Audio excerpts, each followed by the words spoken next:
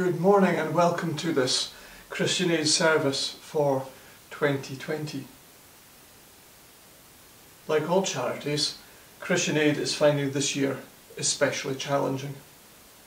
Christian Aid Week is a major fundraising time for the work of Christian Aid.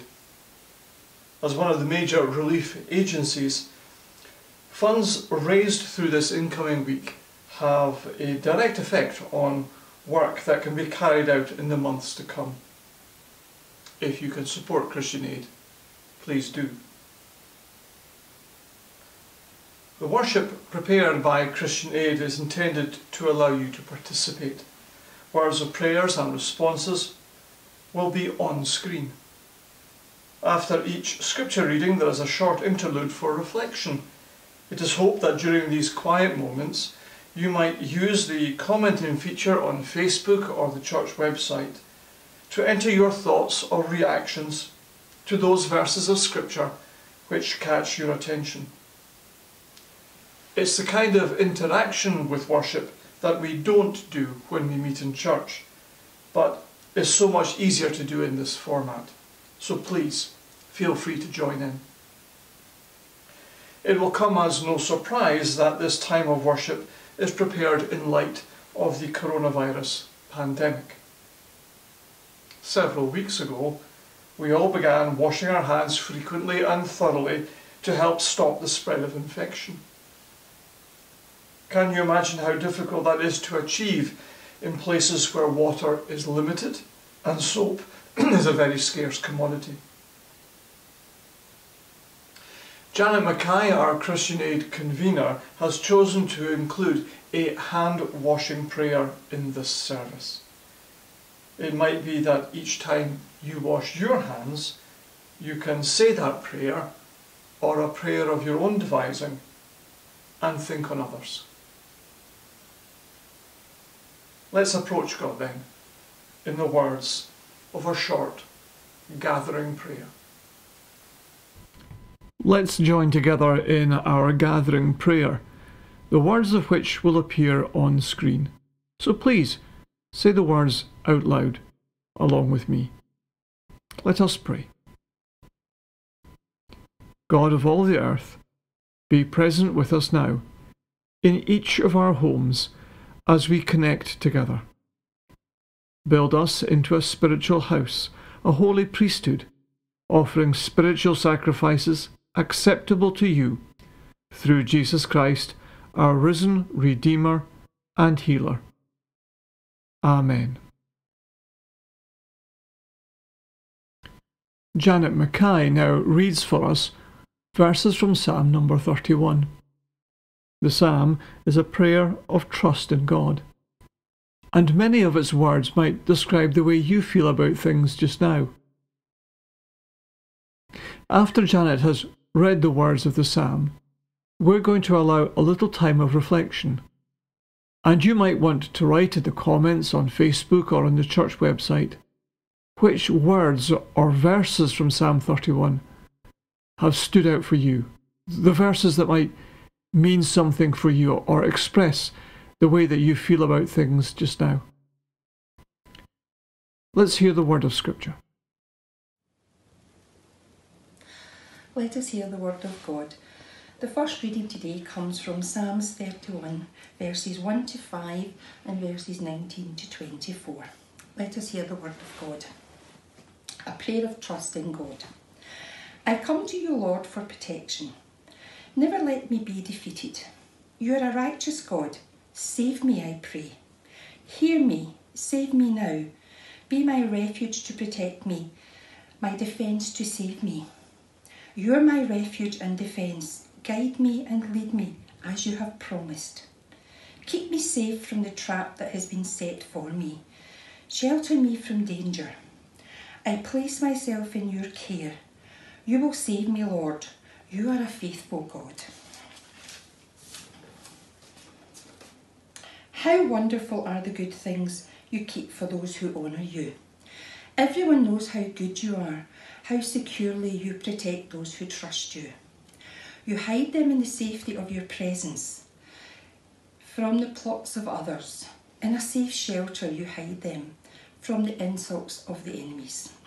Praise the Lord, how wonderfully he showed his love for me when I was surrounded and attacked.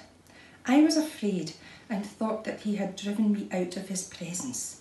But he had heard my cry when I called to him for help. Love the Lord, all his faithful people. The Lord protects the faithful, but punishes the proud as they deserve.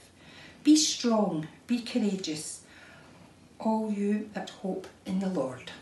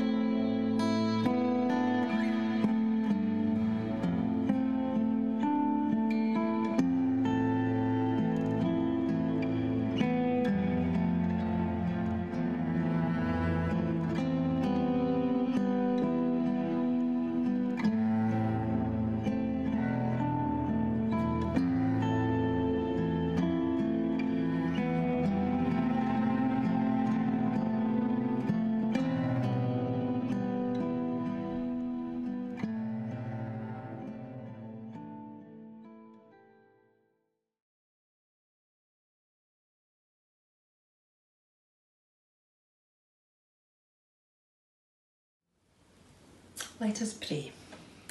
As we turn on the tap, we turn our hearts toward you, O God. As we wet our hands, renew our thoughts, so we might be transformed. As we lather soap between fingers and over all our hands, purge from us all that brings us harm and might harm others. Remove the invisible guilt and shame that so often keeps us from you. As we rinse our hands, we trust in your overflowing grace, making all things new. Amen.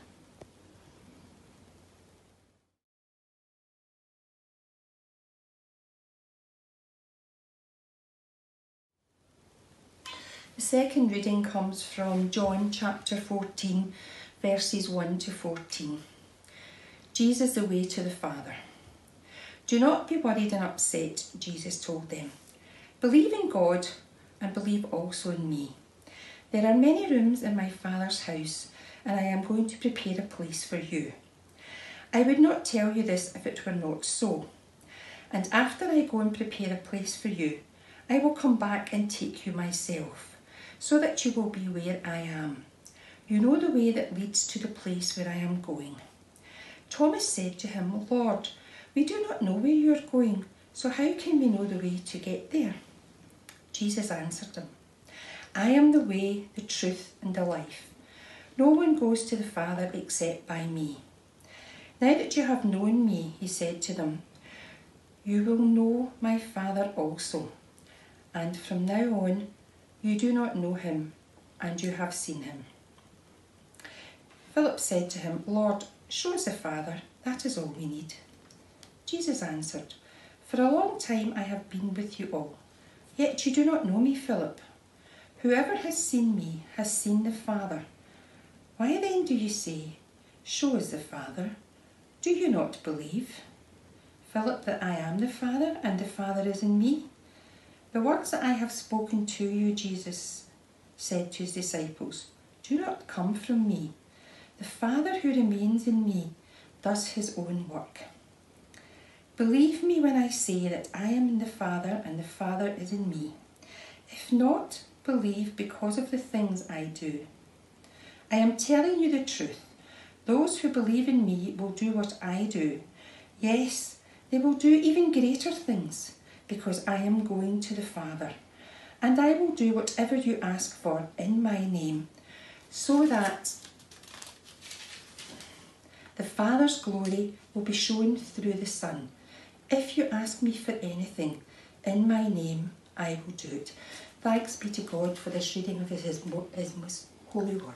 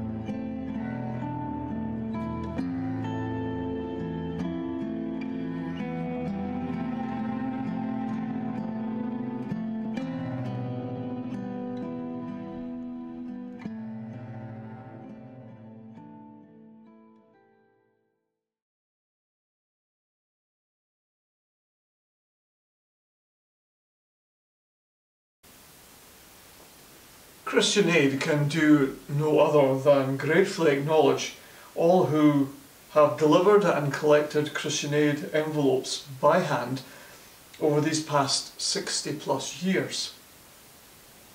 And for all the hands that have made soup for church lunches, poured cups of tea and coffee, made toast for big brekkies, put up posters and bunting advertising events, sorted books and art for sale, and of course counted and returned the money collected. Thank God for the hands that have put love into action. When our own hands and the hands of others have become something of a threat, and when many are no longer experiencing the reassuring touch of a hand on a shoulder, or no longer being comforted by the embrace of a hug, the references to hands in Psalm 31 become particularly poignant. It feels particularly apt to pray with the trust of the psalmist that our times should be in God's hands, and also for deliverance from hands that might harm us, including our own. As we wash our hands more carefully and more often, we can pray to God to hold in His care all those who have held hands with, carried and hugged. We can also pray for those who we have never had the opportunity to physically embrace, but who we have reached out to with generous hands, giving what we could through our gifts during many previous Christian Aid weeks. The world's poorest people are the most vulnerable in a time of crisis. They are less resilient, have less access to health care, and will be less able to weather the economic impact. Already, we have seen the panic amongst families in Bangladesh at the thought of major brands cancelling their clothing contracts. The people of Bangladesh don't have government schemes to fall back on when jobs disappear. Through the work of Christian Aid, we are offered the opportunity to be more aware of those in underdeveloped countries who live in poverty, and that which is our moral and Christian obligation toward them. Yet, it is true that even in the developed world, there are those who live in poverty. Some 40 to 50 million people in the United States have no health insurance or access to health care. It goes without saying that they are so very vulnerable at this time. Thanks to your support, Christian Aid has been standing alongside the most vulnerable of peoples for the past 75 years, and will continue with them through this crisis and will be with them afterwards. Now more than ever, please show your love for our most vulnerable of neighbours. In these days of isolation, when we have had to retreat to the fortress of our own homes, may we gain a new understanding of God as our fortress, the place of security and safety we turn to in this time of trial. God is not a fortress that barricades, but strengthens and reinforces, enabling us to look out from our own homes, our places of safety, and think about those who are most vulnerable amongst our neighbours, whether they are near or far, albeit we're having to do that virtually or from a safe distance.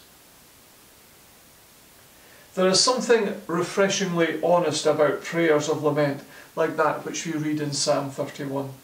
Prayers which tell God how things really are. And this shows that God is interested in our physical suffering and our bodily well-being. That's important to remember these days. The description of the psalmist's symptoms is so very resonant with our current experience. Jesus also turned to the Psalms for strength and courage when enduring suffering. It is verse 5 of Psalm 31 that Jesus quotes on the cross, "Into your hand I commit my spirit." This verse takes on particular poignancy as we face the reality that coronavirus has and will lead to the end of life for many of our neighbours, near and far. It is into the hands of God that we entrust them for His eternal keeping. Amen.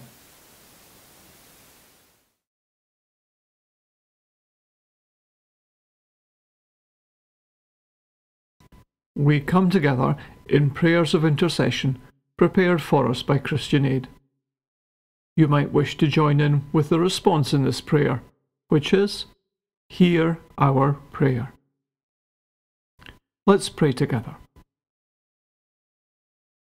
God, our refuge, we come to you with open hands, some of us with hearts full of questions, some of us bruised by bereavement, some of us fearful of what the future holds, all of us stunned by the events of this year.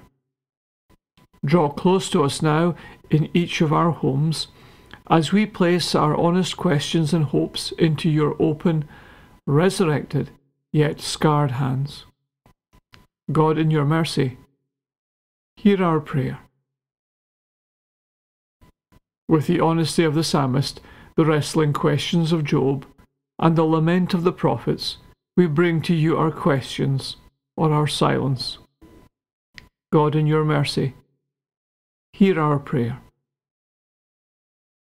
Hear the cry of our hearts, Lord, silent and aloud, for bereaved neighbours, near and far. Comfort those pained by being absent, and hold close those who are hurting alone. God, in your mercy, hear our prayer. In this season of Easter, renew us with resurrection hope, that while weeping lingers in the night, joy will come in the morning. God, in your mercy, hear our prayer. On this Christian Aid Week Sunday, we pray for and with communities across the world who are most vulnerable to coronavirus. We pray for people living in refugee camps and city slums, with limited sanitation facilities, who are unable to wash their hands regularly and have little opportunity to isolate from others. We pray for Christian Aid partners working to provide soap and buckets, communicating clear, accurate information, raising the voices of the most vulnerable, and ensuring they are kept as safe as possible. God, in your mercy, hear our prayer. For those of us who are self-isolating, which can sometimes feel like we aren't doing anything, remind us that we are all doing our part and saving lives by staying at home. God, in your mercy, hear our prayer. We pray for much wisdom and resources for those in local and national authority, for all frontline and key workers here in the United Kingdom and across the world. God, in your mercy, hear our prayer. As we have applauded to honour them, we clap our hands now in praise of your glorious creation. We applaud you, Lord, and with the hope that the first shoots of another possible world are coming into view. God, in your mercy, hear our prayer. And so we join together in the words of the Lord's Prayer, saying, Our Father, who art in heaven, hallowed be thy name. Thy kingdom come, thy will be done on earth as it is in heaven. Give us this day our daily bread, and forgive us our debts, as we forgive our debtors. And lead us not into temptation, but deliver us from evil. For thine is the kingdom, the power and the glory, forever. Amen.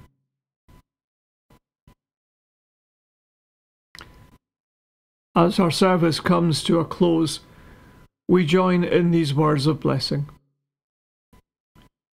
May the presence of the Creator refresh you. May the comfort of the Son renew you. May the inspiration of the Spirit restore you to be love in action, even from a distance, in our neighbourhoods, near and far, this day, and forevermore. Amen.